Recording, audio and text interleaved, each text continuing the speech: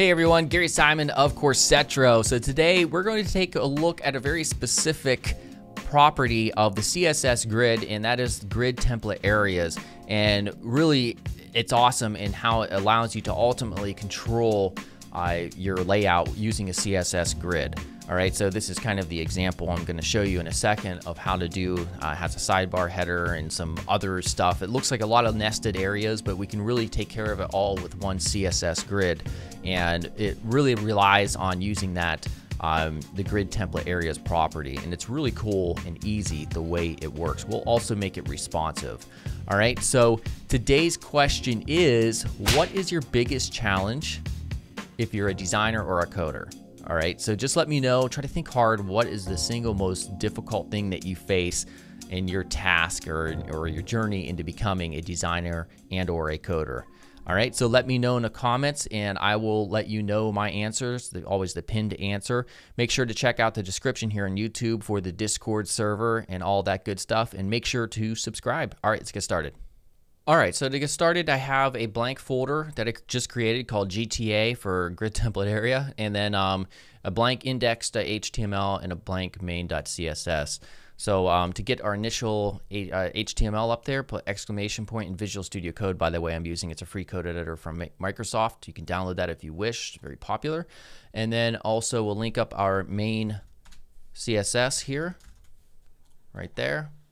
All right, and let's go ahead and get started. So referring back to this Adobe Experience Design document, we have to think about the type of HTML elements that we need. So for over here, we have a sidebar. We can use the HTML element aside for that.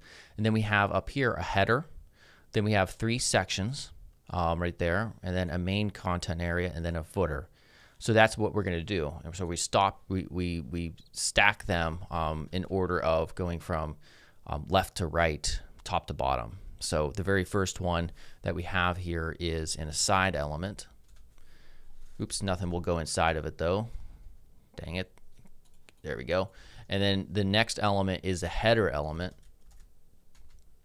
After that, the elements that we have are those 3 sections. So we can just use 3 section content elements. So we'll just put Shift, Alt, and down to replicate that. Then we have a main content area. And then we finally have a footer. And of course, to save time, we're not putting any content inside of it. It's irrelevant. All right, so that's it for our HTML. We'll go back to the main section, and to get everything to fit inside the viewport, just for this demo, we're going to put body and HTML. The height we're going to set at 100 viewports, viewport heights. And then I'm going to Control B to get rid of that sidebar. And then we're going to put in, wait 1 second, use our body, and we're going to put in a margin 0 to get rid of any default margin values. Geez, I can't talk. And then it's early. We're going to put in a display grid. So the body element is going to be the grid container for these elements right here. All right, so then we're going to put in, to use in conjunction with a grid template areas property, we're going to define the columns and rows. All right, so grid template columns. All right, so how many columns do we have here? Well, you could think of it like, okay, 1 column here and 1 column here, and you could do that, but you would need more than 1 grid container for this stuff right here. So we don't want to do that. What we'll do instead is we could think of it like this. Get rid of this stuff. And really what you see here is 1 column, 2 columns, 3 columns, and 4 columns. All right, so we're going to put in the 4 columns right here, and we have to think of how much space they should take up width-wise.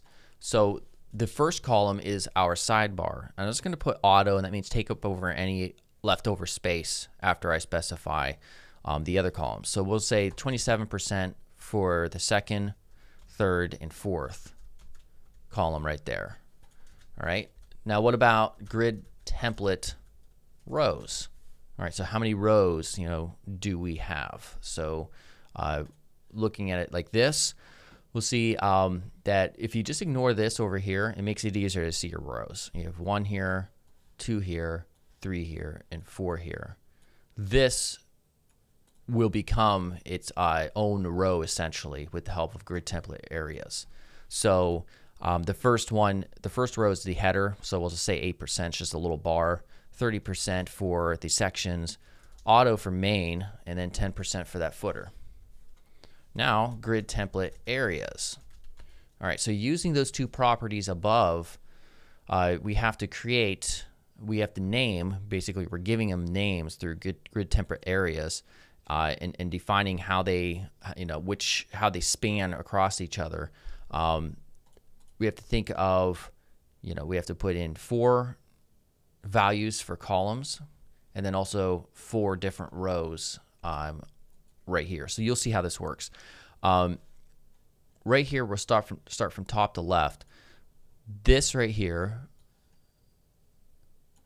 is a sidebar, and this right here is the header. So if we're thinking about the first row, what is up here? If we're thinking of 4 columns, we have a sidebar, we have a header, a header, a header that spans across these 3 columns.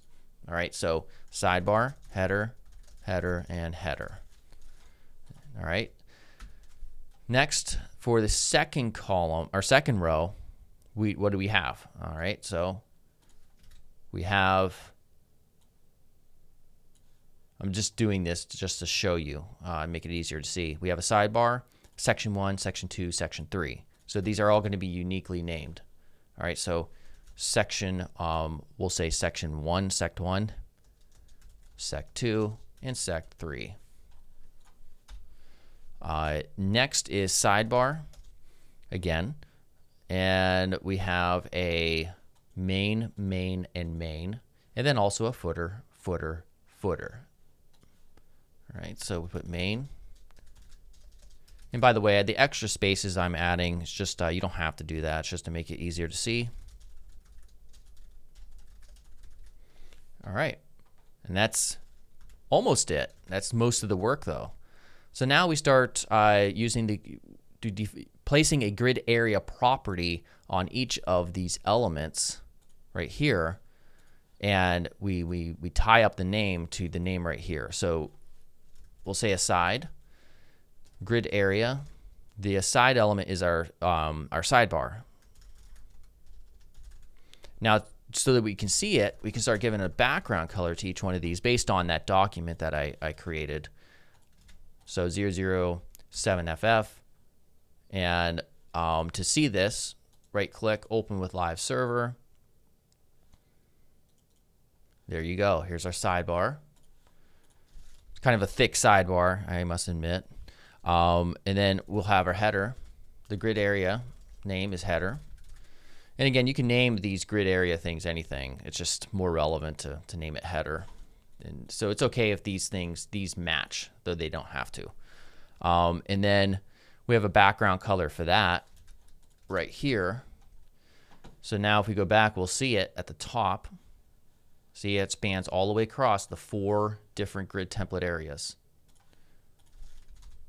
All right, and then next we have our sections.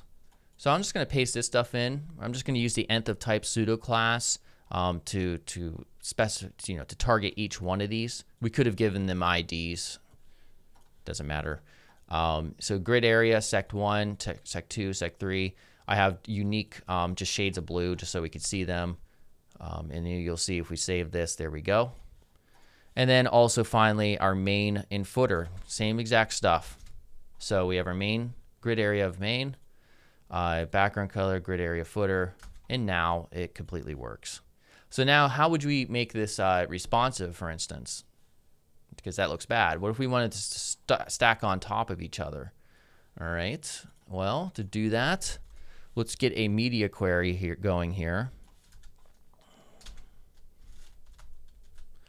All right, and so what we'll do is we'll copy this stuff right here, and we're gonna place that all right here, just because we didn't start with mobile first. So I'm gonna copy that here, and then we're gonna define all the mobile first stuff right here. So really, let's say for instance, we just wanted this grid, we want to get rid of the header and the sidebar. Let's say for instance on mobile, we'll just show that with an icon or something with JavaScript or whatever. And so we're just going to forget about those two things. And let's just say we wanted to stack on top of each other in one column, this section 1, 2, 3, the main and footer. Here's how we would do that by adjusting our properties. So up here, this would change into a single column of 100%. So it'd go across 100% of the phone or whatever it is. And then our rows, we're going to have 5 of them because of section 1, 2, 3, main and footer. And so we'll just put repeat, auto, so they'll all be of equal height there. And then grid template areas, we just simply have one column, so we just start naming it with whatever comes first. Sec 2, sec 3, and then main and footer. All right, so let's save that. And we bring it in. There we go. So of course you could add a lot of more different media queries and really structure things, maybe condense areas and do whatever you need to do, whatever makes sense. All right, everyone, hopefully you enjoyed that. Again, today's question is what is your biggest challenge as a designer or a coder? Let me know in the comments. Make sure to subscribe here, check out the Discord server, and I'll see you guys soon.